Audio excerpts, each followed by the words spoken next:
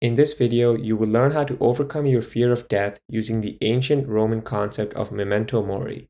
In particular, we will learn how the ancient Stoic philosophers used memento mori to contemplate their own mortality and as a result live with intensity and presence. So let's get right into it. Now to kick things off, let's go ahead and take a look at what memento mori is and where it comes from. So memento mori is a Latin phrase that translates directly to remember you must die. The term originated in ancient Rome and is believed to be whispered by slaves to returning Roman generals on victory parades. But why? What was the point in this?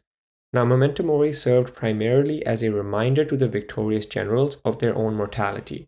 It represented the inevitable passing of time at the peak of the general's glory and prevented them from being consumed by overconfidence, pride, and ego.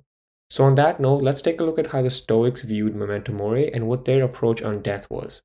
Now, in today's modern world, the thought of dying can be an uncomfortable feeling that many people run away from.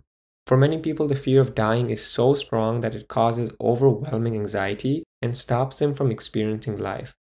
However, the Stoics tell us that contemplating on our death through techniques such as memento mori can have the opposite effect. It can empower us to live each day to its fullest and help us appreciate what we have in our life.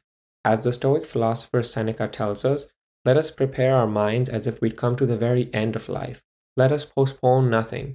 Let us balance life's books each day. The one who puts the finishing touches on their life each day is never short of time. Even the emperor of Rome and fellow Stoic philosopher Marcus Aurelius practiced memento mori to himself.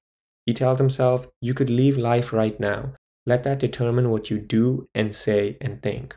So you see, the Stoic philosophers did not try to avoid contemplating their death. They understood that death is an inevitable aspect of life. It is a destination we all share, and we should accept that. By accepting you will die, you can shift your perspective and prioritize living, loving your family and friends, and not wasting your time.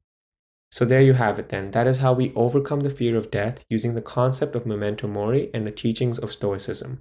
I would love to hear your thoughts on this topic. If you enjoyed the video, then please feel free to share it with your friends. And if you're interested in more Stoicism content or just philosophy content in general, then consider subscribing. Thank you, and I'll see you in the next one.